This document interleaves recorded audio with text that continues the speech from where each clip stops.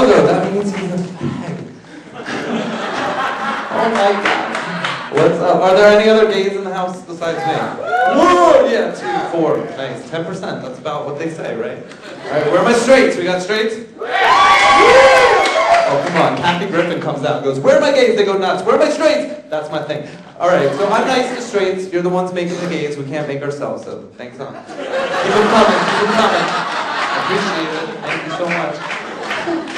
I like to think of myself as a crossover gay because I can go right in the straight world and go completely undetected if I don't talk or move. I swear to God, that's brilliant. It's amazing. Sir, obviously straight, sir. What's your name? Dylan. Okay, good example. Dylan, you're never gonna date another Dylan. So it's a weird thing. When you're gay, sometimes you date someone with the same name. It's awkward, right? And you're like, well, yeah, really not so bad. Next time you're having sex, shout out your own name. I swear to God, awkward. Just try it.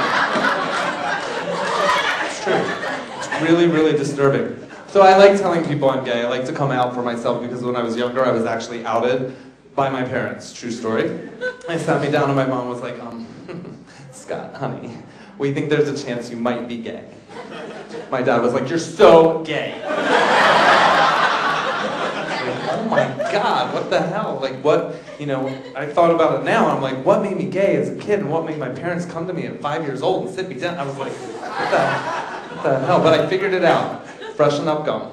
You remember the hard gum, you put it in your mouth, you bite it, burst liquid, hello.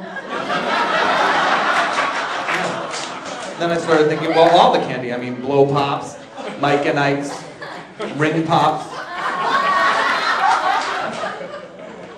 Even cereal. You are what you eat. Fruity Pebbles. Like, okay, all I'm saying is if I grew up eating Pussy-O's, I wouldn't be dead. My dad would be cramming them down my throat. Eat your Pussy-O's! No, I don't want to eat my Pussy-O's! That's how I ran as a child. Vagina crisps. Something, like... Honey bunches of clit. I don't know. Lesbians love that joke because I combine vagina with breakfast cereal. Win-win! Vagina. I've never seen a vagina live. I'm pure gay. No, I'm sure they're lovely. I don't like to offend or anything. I wouldn't know what to do with it. I'd stick flowers in it or something. A vase. Maybe lip balm, something. Febreze, definitely. Yeah. The guys go, ooh, the girls are like, yeah, maybe. Girls, just a hint, okay? And not too much. Just a little spritz. Keep it simple. My mom loves that part of the act because I say vagina over and over, and she thinks if I keep saying it, I'll like it. Coming up on 35, I don't think it's gonna happen. Poor mom. My mom's so crazy. My mom's so crazy. Do you know anybody like this that has how do I want to say this? Like she has a TV, but now it's broken. She needs a new one. It's not really broken. She just doesn't have the remote. So, like anybody like that just has to buy new stuff all the time. She's so crazy. The other day she told me she needed a new cell phone. We went to the store. And she said to the guy, I need a new cell phone. I have like dust on it or something, so therefore it's broken. And the guy said, okay, we'll have to give you a new annual plan. She goes, okay, but I only want a plan that's gonna cover the minutes that I use for that year. He's like, okay, ma'am, and he looks up at her account and he goes, ma'am, we don't have a 6-minute plan. I said, 6 minutes in 1 year my mom used her cell phone. I'm like, but I think it's because she's technically challenged, like she just doesn't get technology. Like, I bought her a DVD player, and like a week later I went back, and the little tray, the door was broken off. I'm like, what the hell happened? It's brand new. She's like, I was peeking in to see if the DVD was rewinding. Exactly. What? God, my poor mom. But it's really fun as a comedian. Like, I love to mess with her. So I went out for her birthday, and I bought her a BlackBerry. I was like, that's going to be insane. She's never, yeah. Okay, it was a calculator, but I told her it was a BlackBerry. Yeah. Still couldn't work it. The look on her eyes, oh my God, I'm never gonna figure this out. I taught her to write boobs, and I was like, save.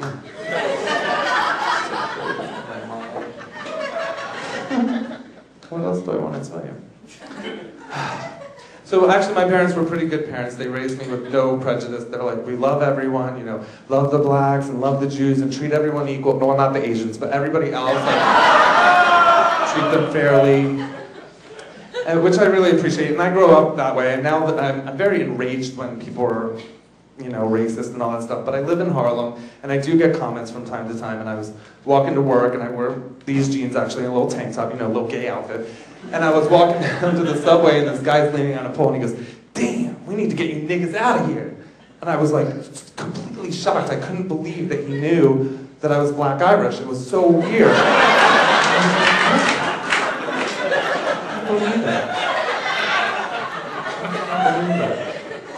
How do they know these things? It's amazing. I don't know. And then the other day, someone said fag, and I was like, oh my god, an Englishman needs a cigarette, someone help him! Like, clearly I was wrong, and he was calling me a fag, and I'm like, what the hell? Like, I don't understand that. Like, I understand you're trying to make me feel bad or whatever, but, like, what, you know, what am I doing to you? Do you work for the vagina industry? Are you losing money on me? Like the vagina industry convention. He's like, if you'll see our chart here, you'll see the decline in vagina penetration. And I think it's the cocksuckers right here. How do we get them back? No, I just don't get it. Oh, our world is crazy. There's a lot of... Does anyone not watch the news? Like anyone else? Just me? Really? No, you don't watch it? Okay, right. I don't watch the news at all. But not because it's upsetting, or not because like I'm all upset about the war, this and that. Because I feel like I missed an episode and I fucking can't catch up. I'm like, what the hell, right? And I'm taking a lot of shit for that, because I'm like, no, I won't watch it. But so I've decided to try and amend that situation. So I registered on Netflix for old episodes. So I'm like catching up. Oh my god, I just watched the best episode the other night. I think that John Bonet's parents had something to do with it. Don't say anything. I haven't seen it. I'm gonna watch it tonight. I'm really excited. John Bonet, the little princesses. Oh, so sad.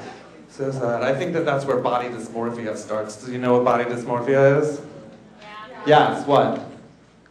Why do they always do that? Every show somebody goes, yeah, and then silent. Body dysmorphia is the cause of anorexia, it's the cause of bulimia, the cause of fat girls wearing baby tees, that thing. Yeah. It's when you have a false body image and you see something in the mirror that you don't. Am I making sense at all? No. Alright, I'll give you an example.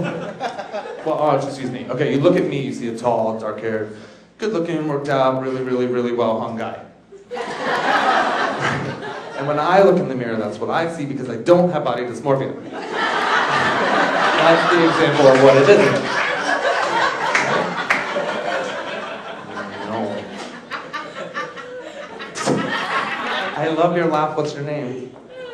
That's a hard name to spell. How do you spell that? Oh my god.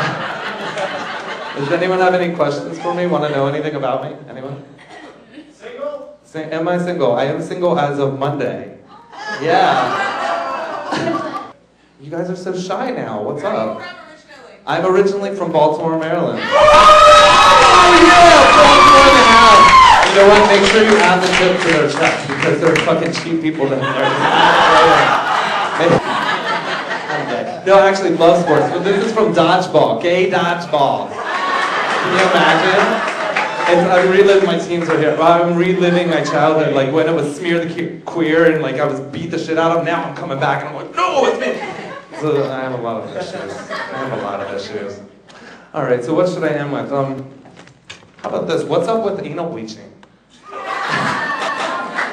Have you heard of this? I think it was in the New York Times that the women in porn started this, and now they're bleaching around their hole so that the skin tone blends in with the rest of their skin tone. Why?